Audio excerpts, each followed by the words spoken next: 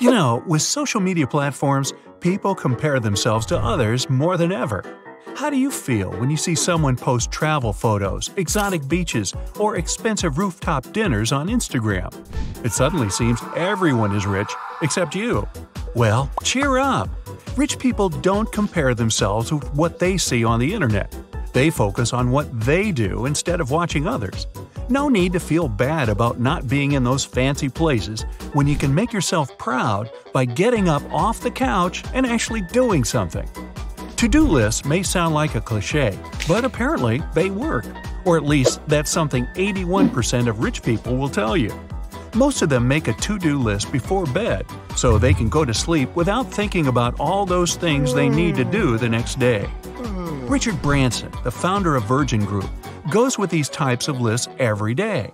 Not only does he put down on paper things he needs to do, but also writes down ideas that randomly come upon his mind. It's good to have a separate piece of paper where you can write down all of those small things you often delay for later and, of course, eventually forget. You know, like call someone to fix your printer that's been broken for months. Make a list of cleaning supplies your place desperately needs. Pick up clothes from the laundry service, or wait, how long has this remote control been out of batteries? Write all your goals down, too. 95% of successful people do that.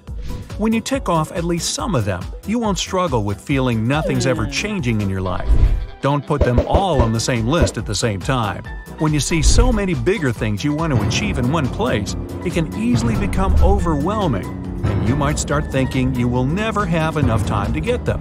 And that mostly means bye-bye motivation. I won't do a single thing from that list. Elon Musk has an idea to avoid that part. He uses 5-minute blocks to plan his work schedule. Not only do they help him track his tasks, but it also seems easier to deal with your goals one by one. Cheers to that idea, Mr. Musk. Oh, can I catch a ride on one of your spaceships? Hey, doesn't hurt to ask. These days, everyone can afford designer bags, expensive clothes, and the latest iPhone. It's just that people who do that to impress others will have it on credit. Rich ones don't show off luxury brands. Ingvar Kamprad, the founder of IKEA and one of the richest people in the world, used to buy all of his clothes at flea markets. He always took the economy flights, went to budget hotels, and even cut his hair in developing countries to save money on trivial things like these. Rather than investing in material stuff, rich people spend their money on meaningful experiences. When Ed Sheeran took a break from his tour, he went traveling for a couple of months. Not only was it a great way to rest from concerts, but it also helped him in getting inspiration for new music. There are free ways to deal with work stress and collect some cool memories, as Haley Diber does. Haley says smiling back to random people and starting a conversation out of nowhere helps her keep a positive attitude about life and get away from stressful thoughts. Chatting with a lady in a supermarket, a person in an elevator, or an Uber driver definitely is one of the fun things to help her see things from a different angle. Wealthy people mostly create something that will bring them passive income. That means they're not paid hourly, and they don't only earn their paycheck while working. The money can keep rolling while they're chilling in front of the TV, spending time with family and friends, playing with their dog, or even when they sleep. Actually, rich people don't spend that much time at all chilling in front of the TV. Passive income, also known as royalties or residuals and such, is when you write a How to Get Rich ebook and get some money every month from Amazon sales. It's also when you sell a hit song like your, let's say, Ariana Grande. Rent your house, apartment, or even a car to someone, start monetizing your travel blog, and all those things where you continue to earn money after you finish the work. Well, you have to develop a good idea and put some effort into your project initially, but later on, your money keeps coming in as a result of previous work. 6:58, 7 o'clock, 7:07. This is how my alarms go in the morning, and don't even get me started on snoozes. Rich people don't do that. Many of them get up 3 hours before work so they can do some productive things when no one else is up, like exercise, meditate, enjoy some lemon water and coffee, write down their goals. It's easier to stay disciplined when you're fresh in the morning than to try to fix your day later on, and when you don't snooze your alarm, of course. The rich also make their bed.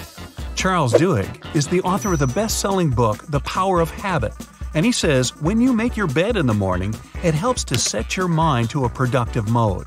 If you can do that, you can do another small task, and another, and little by little, your day is full of smaller and bigger things you manage to complete.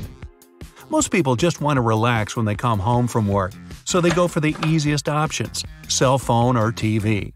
Even though our brain sometimes needs those meaningless actions, let's face it, they bring nothing good to our lives. Millionaires already know it, so more than 60% of them watch TV 1 hour or less per day. 78% of poor people watch reality shows, while only 6% of the rich do that. Rich people read instead, and mostly not just for fun. They also listen to audiobooks while taking a walk or on their way to work. Don't turn on some random radio station and listen to endless morning news. Go with something educational or inspirational. Podcasts, books, TED Talks, brightside? Hey, you can learn a lot here. A good education doesn't end with high school or a college degree, despite what many graduates think. Rich people tend to always learn something new and educate themselves in self-improvement and work stuff. There are many online courses, books, and websites where you can find something new. Learning is a lifelong thing. The rich also have their way to stay focused on work. Warren Buffett reads books 80% of his day. He claims that helps him think clearly. Many of his great financial decisions were inspired by books he'd read. Jonathan Franzen is a New York best-selling author, and he likes to eliminate all external distractions when starting his work. He goes to a soundproof studio, turns off the lights, closes the blinds on the windows. No TV, junk food, cell phones, or any other things people like to go for when they don't feel like working. He even puts on the blinders, even though it's almost impossible to write like that. Wealthy people have enough money to eat the best delicacies from all over the world, but they still choose a simple menu.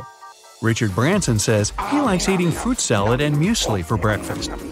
Twitter CEO Jack Dorsey eats only one meal per day. He also takes ice baths and does 7-minute body exercises instead of hitting the gym. Yes, you need your body to be healthy and in good shape to go through the day, so adding physical activities to your things to do to be a millionaire list is almost a must. What poor people often don't know is when to stop working. Millionaires know there's no use in any skills if the body is exhausted or overstressed.